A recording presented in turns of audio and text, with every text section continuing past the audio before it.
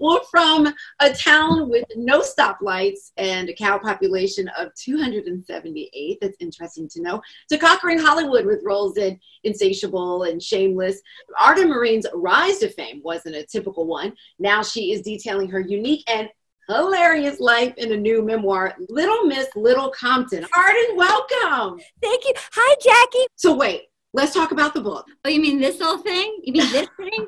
Written by this gal, Jackie? Do you mean written by this gal? Look at that.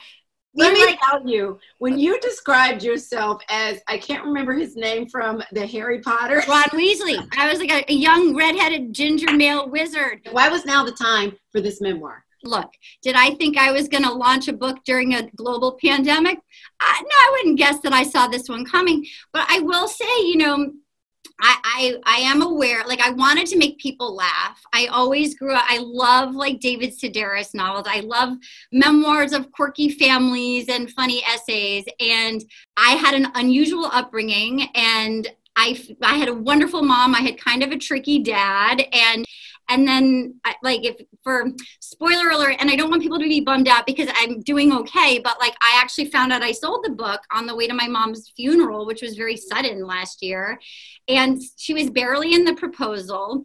And my friend who read it said that it wasn't my memoir, that it became my momoir, because it really became her book, like just where I was at in life writing it. You know, I wrote this last year walking through that process. And even though it was a painful year, it was actually like this really beautiful year. And I feel it's actually appropriate for what's happening in the world right now. Like, I think a lot of people are having a hard time in that it may not be your best year ever, but it doesn't have to be your worst. With those stories, the ones that are not so painful, you put a funny kind of spin on so many things. Were they funny to you when you were in them, when you were living these things? Did you realize how funny it was? I mean, yes, I have to say, my family was very funny. Like, my whole family is funny, and it's very exciting to get to put it on paper and share it with the world. Yeah. I didn't realize till I was 14, like how my parents met. Like, my parents were co-workers in New York City. They never went on one date. One New Year's Eve, they were out for cocktails. Everybody got 2 weeks vacation. And if you went on a honeymoon, you got an extra 2 weeks vacation. So my dad dared my mother to marry him and that he would take her on a 4-week vacation to South America.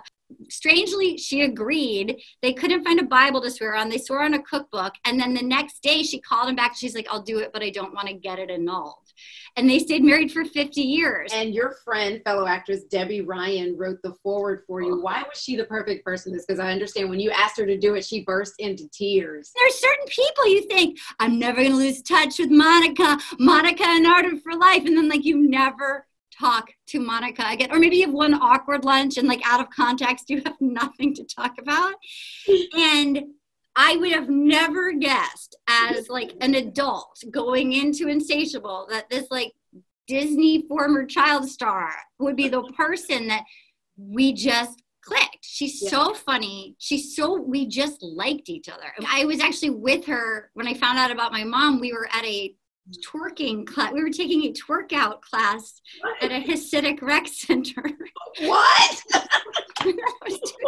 Now, do you talk about all of these types of things on your podcast? And what's the name of your podcast? It's called Will You Accept This Rose? It's a Bachelor-themed podcast. Right, because you're a big fan of The Bachelor. I'm a big fan of The Bachelor. And what's crazy is, like, my mom died during the season. So I was like, do I go do the... And you?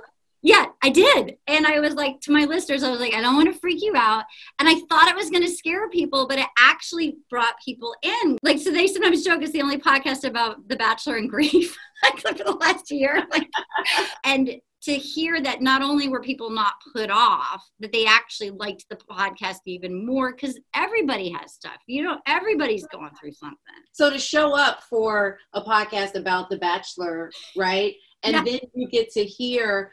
You know, not only do I get, I'm in this community, and so I'm not the only one that's going through a hard time. Let me let everybody know that you can get Little Miss Little Compton. Yes, there are 2 littles in that title. Yes. It's out everywhere books are sold and digitally now. It was so much fun. Bye.